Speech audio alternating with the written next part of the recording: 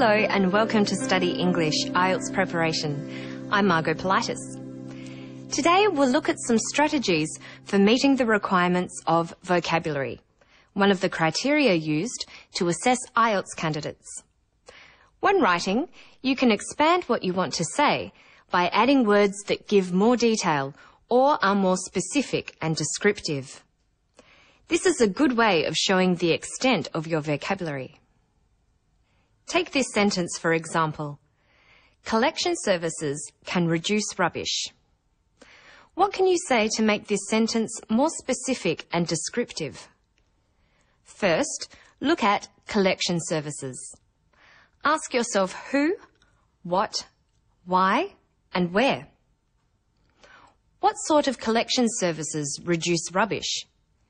They could be weekly collection services or better collection services. You could also say more frequent collection services. More frequent collection services can reduce rubbish. You can do more than just use words in front of collection services. You can also add a phrase after it. Ask yourself the same sort of questions. What is collected? Who is collecting it? So you can add, more frequent collection services for recyclables can reduce rubbish. You don't have to stop at just one phrase. You might also want to say, who does the collecting? So, more frequent collection services for recyclables by councils can reduce rubbish. You can also add words to the verb in the sentence. We know more collection can reduce rubbish, but by how much? It can substantially reduce rubbish. So, more frequent collection services for recyclables by councils can substantially reduce rubbish. Substantially is an adverb. It's one of the forms of the word substantial. Adverbs often end with "ly". Other words that mean a large amount are vast, considerable, and great. Their adverbs are vastly, considerably, and greatly. Any of these words could be used instead of substantially.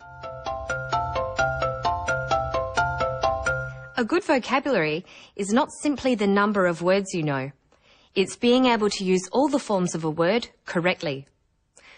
For instance, reduce means to become smaller or to lessen. Listen to how it's used in this clip from a story about sealing roads. In Asia, the cost of redoing roads is very high. We can address that issue and give them a tightly bound surface which will reduce the cost for the regional councils. Will reduce the costs. Reduce, that's the base form of the verb. Reduce is a regular verb with the forms reducing and reduced. He uses one of these here. Here you have a car that is travelling along an untreated section of road and then hitting a treated section of the road. You can see that the dust is reduced by a significant amount. Is reduced by a significant amount. That's a verb form. But what form of reduce would you use as an adjective? Our product very effectively binds the soils and particles that make up the materials for the roads. This means you can have a reduced cost in terms of the number of times that road authorities have to maintain and repair that road over a long period of time. A reduced cost. The ed form can also be used as an adjective like this. Reduced price, reduced pressure. Reduce has a noun form. Listen. One of the problems of driving on an unsealed road is the amount of dust that comes off the surface. With our treatment, we find there's a dramatic reduction in that dust problem. The noun is reduction. You'll find that ION endings for nouns, LY for adverbs, and ED for adjectives are very common. When you learn new words, it is important that you know all their forms and practice using them. It's a good strategy for building your vocabulary. So, learn word forms. Another good strategy is to know which prepositions are normally used with particular words. Let's look at the word reason, a word you're likely to use in an IELTS essay.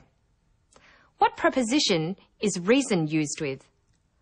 Listen to this woman talking about a famous road in Australia. The Great Ocean Road is probably the most spectacular coastal drive in the world. I think the reason for that is that it's got such a variety of scenery, from cool temperate rainforests to the cliffs and rock stacks around the 12 Apostles. She says the reason for that is reason can be followed by the preposition for. You can say reason for leaving or reason for arguing. Look at know, for instance. With the verb form know, we use the preposition about. Know about. Like this woman when explaining why she makes a scrapbook of her life. I'm creating something that gives me a chance to put something about who I am onto that page. I often think when I'm working on a project, what would my kids like to know about me in 20 or 40 years' time? Know about me. But with the noun form knowledge, we use of. Knowledge of. Listen to this man use knowledge of to talk about an art collection that students are studying. We have students from overseas in the course. They get to get this first-hand knowledge of this terrific collection, but also they can take that back with them to the countries they come from.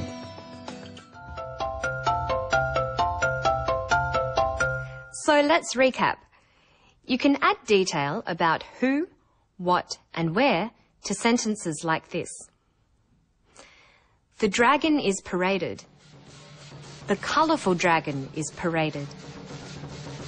The colourful dragon is noisily paraded. The colourful dragon with people inside it is noisily paraded. The colourful dragon with people inside it is noisily paraded down the street. To do this, you need to know the adjective of the word colour is colourful, and the adverb of noise is noisily. And you need to correctly use phrases such as with people inside it and down the street. This is the kind of vocabulary the examiners are looking for. You also need to be aware of the prepositions that go with certain words. You say that you know about something. I'm creating something that gives me a chance to put something about who I am onto that page. I often think when I'm working on a project, what would my kids like to know about me in 20 or 40 years' time? But have knowledge of something. We have students from overseas in the course.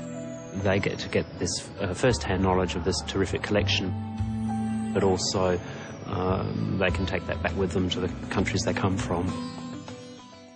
And you say that you have a reason for doing something. The Great Ocean Road is probably the most spectacular coastal drive in the world. I think the reason for that is that it's got such a variety of scenery, from cool temperate rainforests to the cliffs and rock stacks around the 12 Apostles. That's all for now. To find more information about vocabulary, visit our Study English website. Good luck with your studies.